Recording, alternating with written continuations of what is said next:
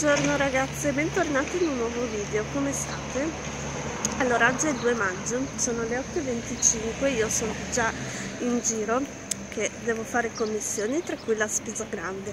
Adesso vado a prendere un caffè, poi andiamo a fare la spesa, devo andare alle Sirene Blu in farmacia e alla COOP, quindi vi porterò con me. A dopo.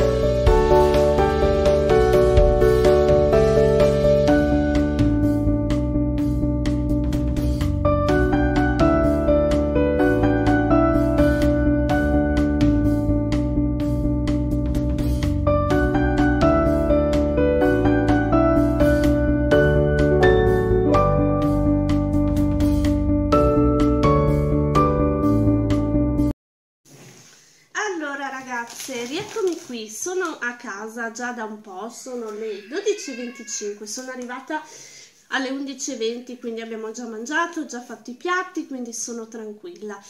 Allora, stamattina ho anche fatto un giretto al mercato e ho preso 2 o 3 cose, ho fatto anche dei piccoli regalini perché il 7 maggio è il compleanno di mio marito, l'8 maggio è la festa della mamma. Quindi ho preso un pensierino per mia mamma, per mia suocera, ho preso un pensierino per me che mi farò dare da Alex e mio marito. Facciamo sempre così, perché diciamo che io magari indovino quello che gli altri vogliono e magari mio marito avrebbe difficoltà a trovare un qualcosa che potrebbe piacermi. In sottofondo i gemellini che sono di là, perché se fossero qui non riuscirei a farvi vedere nulla della spesa. Allora, alle Sirene Blu ho speso 76,89 €, però vi dico, dentro ci sono anche dei regali. Avevo previsto un 45, ma appunto mi ero dimenticata dei regalini da fare. Allora, iniziamo. Ho comprato il mio solito fustone Biopresto, 8,95 €, quindi prezzo super, 80 misurini. Sapete che è tra i miei preferiti. 3,89 € il Mon Amour, ho preso quello blu. Per i gemellini ho preso questo qui della Scala a 1,99 €, ha un ottimo profumo ed è più delicato, non c'era altro, quindi quello là comunque è buono. Ho preso 3 pacchetti di salviettine perché comunque mia mamma me ne aveva prese un po', quindi sono diciamo a posto. Ho preso 3,99 € della Liabel. Come detergente per il bagno ho acquistato per 1,69 € questo della Smack, bagno igienizzanti, zero aloni, e mi pare comunque di averlo già provato, mi ero trovata bene. Mi hanno dato un omaggino con la spesa, un mini dentifricio Sensodyne che darò a mia suocera perché lei adora le cose in mini size. Semplici sacchetti dell'immondizia, 1,49 €.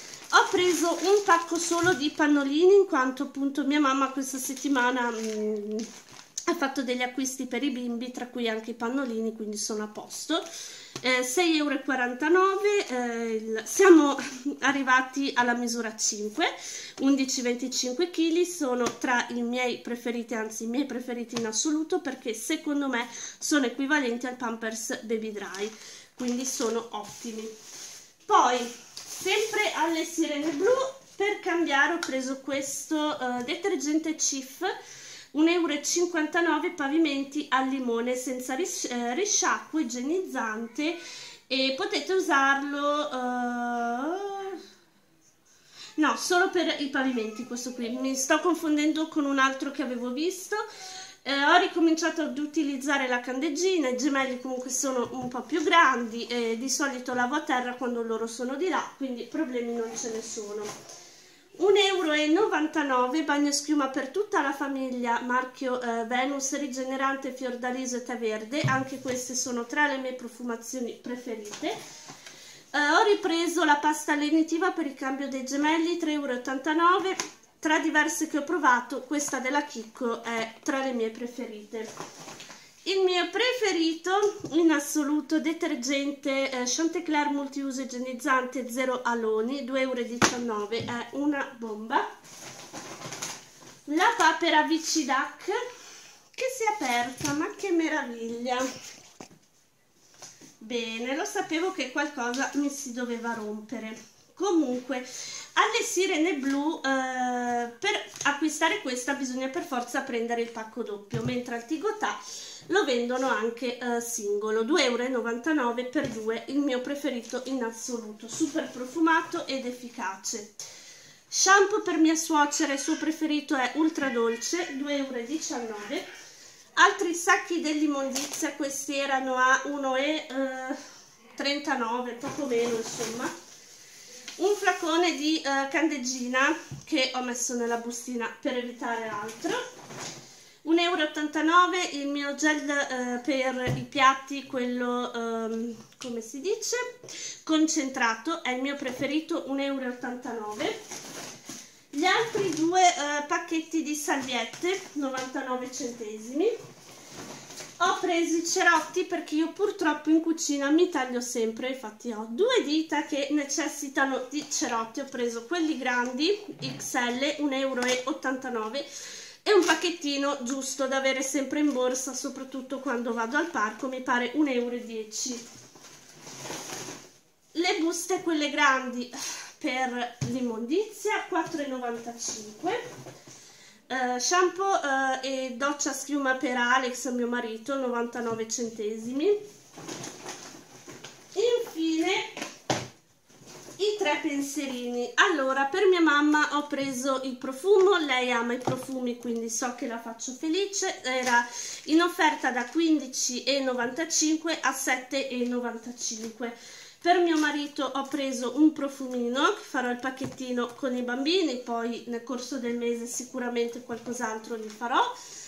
E per mia suocera ho preso la crema viso anti-age a 5,95. Questo 5,95, 7,95. Ho preso la crema anti-age perché mia suocera il profumo non lo usa e quella so che la fa contenta comunque, quindi comunque regali sempre molto utili che sono sicura insomma che apprezzano. In farmacia ho preso una confezione di neolatte 2 11,95 perché comunque ora bevono molto meno latte rispetto a prima, e ho ancora 4 o 5 confezioni di bustine insomma di latte. Mascherine come sempre, il boccione e la siringa per i lavaggi nasali e le solite 2 medicine che compro sempre ma che non vi faccio vedere. Sono poi stata al Tabacchi dove ho preso per 5,80 € le mascherine FFP2 da bambino, 5 pezzi, le figurine dei Pokémon per Alex e i sacchettini per fare i vari regalini. Ok, questa è la ricarica della sigaretta di mio marito ma non ve la faccio vedere. Al mercato ho fatto dei piccoli affari. Nella bancarella dove vado spesso c'erano delle promozioni, insomma era tutto a 2 €, quindi ho comprato questa gonnellina per me che non vedo l'ora di provare, questo è mio. Un'altra gonnellina perché mi piace in estate metterle, sempre a 2 €, e 3 magliette molto semplici. Ho preso questa che poi vedrò se usare a casa, insomma tutte a 2 €, e infine anche questa la utilizzerò per uscire. Infine, come regalo che mi farò dare insomma da Alex con mio marito, sempre ma in un'altra bancarella ho trovato portafoglio della Carpisa a 2 €, l'ho preso bianco e l'ho preso piccolo perché io ce l'ho grande e secondo me più è grande e più cose ci mettiamo dentro, quindi ho detto provo a prenderlo più piccolo sperando di riuscire a inserire meno cose, che poi sono scontrini, carte che non uso. E infine questa borsetta che mi è piaciuta tantissimo, è morbida e quindi sarà bella capiente, con due belle cerniere dove poter mettere tutto. Io in estate amo proprio le borsette a tracollina. Ecco, queste sono le spese al di fuori della spesa alimentare. Adesso metto via tutto e vi faccio vedere il resto. Rieccomi ragazze. Allora, alla COOP ho fatto due viaggi, nel senso che ho fatto due carrelli. Scusate un po' di fiatone perché sto sistemando. Allora, il primo scontrino 188 euro, il secondo 47, quindi all'incirca 240 euro. Allora, la prima parte ho fatto alimentare, la seconda parte ho preso 4 bottiglie di 4 casse di acqua, scusate, 2 della San Benedetto e 2 della Pasubio, tutte naturali ovviamente. E tutto quello che riguarda le pappe dei gemelli, che ora vi faccio vedere. Ho tutto qua dentro. Allora, ho comprato la tempestina per i gemelli, ho preso 2 pacchetti, 84 centesimi l'uno, i soliti cristerini che compro per i gemelli. Allora, qui ho conservato gli scontrini, quindi questo è il secondo, 47,59, e questo è il, no, non è questo, l'altro arriverà. Allora, in più volevo dirvi, per chi dovesse avere la tessera dei soci COOP come ho io, praticamente potete fare questa cosa. Io l'ho già fatta, così la spesa del 10-11 del mese utilizzerò questi buoni. Ogni 210 euro, ogni 210 punti, scusate, che accumulate sulla tessera potete avere 5 euro di sconto sul complessivo della spesa successiva. Io avevo 700 punti, quindi ho fatto accreditare 3 buoni per un totale di 15 euro che utilizzerò alla prossima spesa, quindi è veramente molto interessante.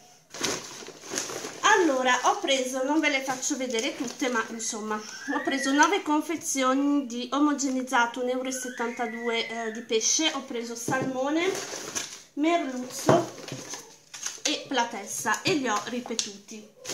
Dopodiché ho preso una decina di omogenizzati alla frutta, ho preso pera, frutta mista e banana e mela, e li ho ripetuti ed erano in offerta a 97 centesimi, quindi prezzo super.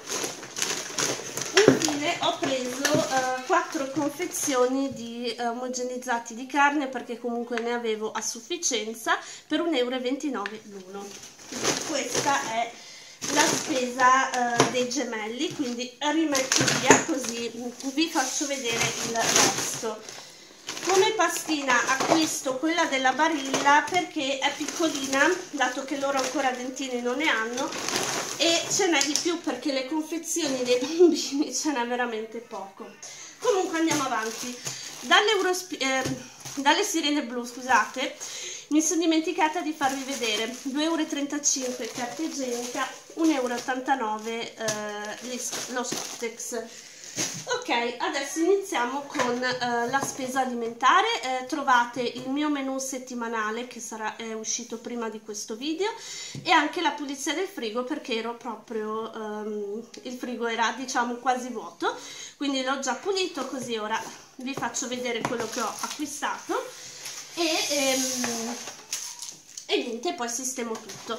Allora, ho comprato 2 confezioni di pizze per 2 pizze l'uno, 2 euro a pacchetto, 2,69 euro 15 uova, quindi un prezzo veramente ottimo. Ho preso 2 borsette di zucchine, ho diviso quelle che uso dai gemelli per noi qui sono 2 kg, 6,60 per 5,14 euro, erano 2,49 al chilo. Si sono aperte le fragole, 2,50 euro, 500 grammi, che ovviamente mangeremo stasera perché si guastano subito, 1,58 euro i datterini. Ho preso 2 confezioni di carote, 99 centesimi l'uno, I mandarini 3,10 € a busta, carissimi, ne ho presi direttamente 2 perché non aveva senso prenderne solo uno per l'utilizzo comunque che noi ne facciamo. Ho comprato la carne alla COOP perché comunque è una spesa settimanale, per cui non dovevo acquistare grandi cose. Ho preso le solite fettine di coppa, 6,76 € per 800 grammi, perché ho visto una ricetta dal canale di Rosy dove le faceva praticamente a modo involtino con speck e formaggio e poi le impanava, quindi le voglio fare così anch'io. I kiwi 2,68 €. Ho preso le mele per 2,75 € per 1,4 kg. Ho provato a comprare le baby pere, sono piccoline da dare ai gemelli, sono belle dure, per le gengive secondo me possono aiutare. 1,64 € per mezzo chilo. Ho preso la farina perché ne ho veramente poca, 75 centesimi l'una, poi nel mio programma ci sono gnocchetti vari, quindi mi serve. Ho preso 4 confezioni di salsa a 64 centesimi l'una, 2 bottiglie di latte fresco a 99 centesimi l'una. Ho preso le banane, 2,23 € per 5 banane, 2,15 € la maionese della Calvè, non c'era la solita che prendo, 99 centesimi lo scalogno, 65 centesimi il latte, quello a lunga conservazione. L'altra busta di zucchine, 4,24 € per 1,7 kg, 99 centesimi retina di limoni della Vivi Verde COOP. Patate carissime, non c'erano le solite che compro io della rete da 3 kg, quindi mi sono accontentata per forza, 2 kg per 2,69 €, quindi veramente caro. Prima busta è andata.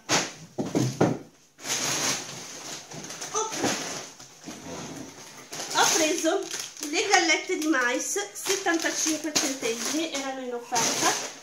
Le mie patatine che sgranocchio la sera, ma una confezione faccio almeno 3-4 serate, 1,65 €. I soliti fagioli cannellini, 1,29 €. 1,29 € anche la pasta sfoglia rettangolare, 65 centesimi uno yogurt bianco magro da 500 grammi. Era in offertissima la zucca a cubetti che compro sempre, 1,08 € da 1,36 €, quindi buon prezzo. Avevo addocchiato questa pasta marchio Cellino, 1 chilo, l'ho pagato 1 euro, perché ne ho viste anche altri, c'era la voiella 89, però ho voluto provare questo, 89 mezzo chilo, quindi ho detto proviamo questo formato, vediamo com'è, quindi il prezzo è super. Ho preso per le merendine di scuola di Alex i pavesi al pomodoro, 2,25 €, 89 centesimi la camomilla, birretta per mio marito, 49 centesimi, 3,75 € l'olio Dante, quello robusto, un altro di latte, ne ho presi 4 in tutto, soffritto 65 centesimi, come vi dicevo l'altra di latte e un'altra di latte, 89 centesimi 2 mini crescenze, 89 centesimi anche il caffè, ma ce n'è un altro in arrivo, 1,29 € infuso frutti misti della Vivi Verde COOP, in offerta perché aveva appunto la tessera socio COOP da 17,90 a 9,90 al chilo, quindi l'ho pagato circa sugli 8,50 €. Un'altra birretta, un altro di soffritto, 1,58 € mi sembra, non vorrei sbagliare, 3 lattine di polpa di pomodoro, un pacchetto di pan grattato, di solito lo dimentico, stavolta no, 1 € tondo per 400 grammi, in offerta a 1,08 € 100 grammi di Gran Mix della Ferrari, ne ho prese 4 bustine e un'altra busta è andata. Ho poi preso in offerta il tè della Sant'Anna al limone, 71 centesimi. Ho preso 2 lattine di tonno, questa che è più grande, da 104 grammi sgocciolato, per 1,10 €. Ho preso il formaggio fresco spalmabile marchio COOP, 89 centesimi. I biscotti per i gemelli, questi qua li do anche in mano da mangiucchiare e la mattina li facciamo la pappetta con i biscottini, 89 centesimi. L'altra di tonno, altre 2 bustine di formaggio grattugiato, 2 merendine per scuola per Alex, 1,75 €, 1,70 € i crackers della Doria che ormai i gemelli adorano, dopo la pappa gli do sempre i cracker. Un'altra confezione di caffè. Ho preso una di polpa di pomodoro perché quelle confezioni a 3 non c'erano più, ho detto per sicurezza ne prendo una in più, 60 centesimi o 61, insomma, ma non mi sbaglio di molto. 1,90 €, le simil sottilette sono 16 pezzi,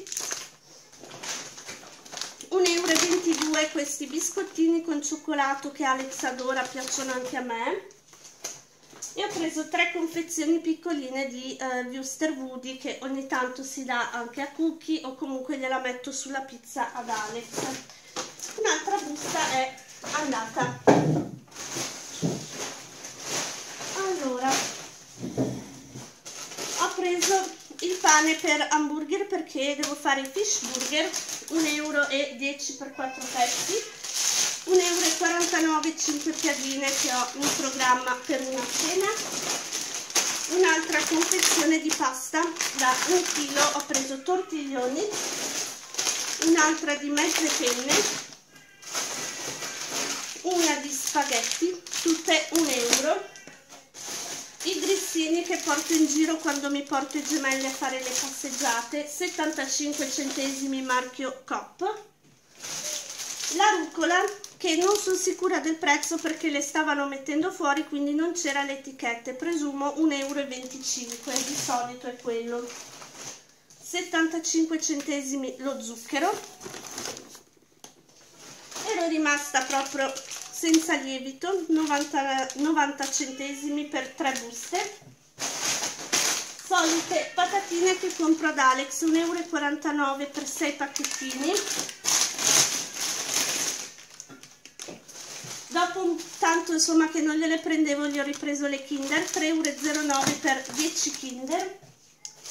E poi altri biscotti. Ho preso i Colussi che sono quelli che piacciono di più anche a mia suocera perché sono meno dolci, un altro per i gemelli e un altro di Palatte. Un'altra busta è andata. Ho le ultime. Allora, ho acquistato una Pepsi per 85 centesimi mi sembra, per il sabato che c'è la pizza. In settimana cerco di evitare la Coca-Cola, le Pepsi, insomma. 1,60 € un po' care.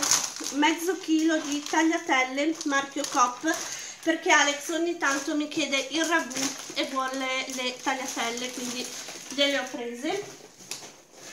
1,59 € ho preso questi yogurtini da bere, un po' per tutti, bianco magro. 2 yogurt così per vedere se Alex me li beve un po' di più, sarà dura, ma ho ritrovato Gioia, la margarina che è quasi identica al burro. So che non è il massimo, nel senso che è un po' peggio del burro, però insomma io non è che la uso tantissimo, ne ho prese 2 perché comunque era 55 centesimi, per un po' sono a posto. Stuzzicadenti che uso per lo più per cucinare, questa è per me perché ogni tanto nel letto, quando ho un po' di tranquillità, mi viene voglia di stuzzicare cioccolato. Un'altra busta è andata. Ultima busta, 3,09 € Kinder Pinguì, guanciale che avevo preso per il sabato di Pasqua, insomma il sabato che anticipava la Pasqua. 6,78 €, 622 grammi a 10,90 al chilo. Sono delle belle fette, ma soprattutto sono buonissime, e quindi ho preso quello. Ho preso i soliti affettati che prendo spesso: prosciutto cotto 1,39 €, 3 di crudo 1,90 €, il solito salmone che utilizzo per la piadina 2 €.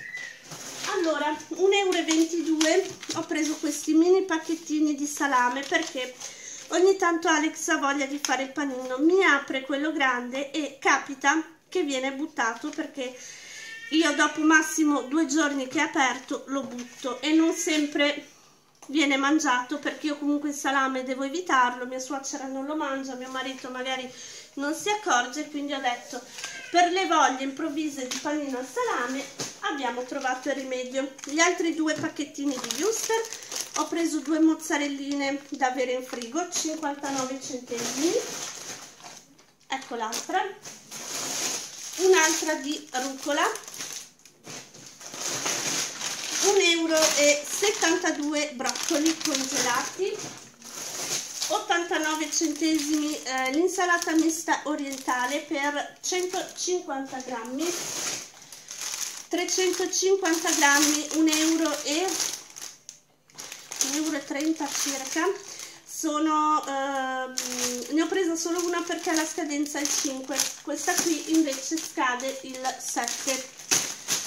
Dopodiché ho preso per 1,50 € una confezione di fagiolini o tegoline, il pesce fresco per fare i fish burger, filetto di merluzzo nordico, ho preso 560 grammi per 10,92 €, era 19,50 al chilo. Ho preso lo speck 1,60 € marchio COOP per fare quegli involtini di carne che vi dicevo, 90 centesimi in offertissima la scamorza, quell'alta digeribilità senza lattosio, bene sì, della COOP, 1,67 € il guanciale, perché magari viene fuori una carbonara extra, 1,5 kg di macinato a 6,78 € mi sembra per la precisione, quindi è un prezzo super. Ho poi preso 1,79 € un chilo di spinaci, 1,22 €, 450 grammi di tris di verdure, foglie di spinaci, verza e invidia scarola, altri 2 pacchetti di zucca che vi dicevo in offerta a 1,08 € e infine un altro di tris di verdure 1,22 €. La spesa è finita, anche l'ultima busta è completata, qui è quella dei gemelli, vi ho fatto vedere tutto, spero che vi sia piaciuta. Adesso sistemo tutto che è ora di nanna e ci vediamo al prossimo video, un bacio, ciao!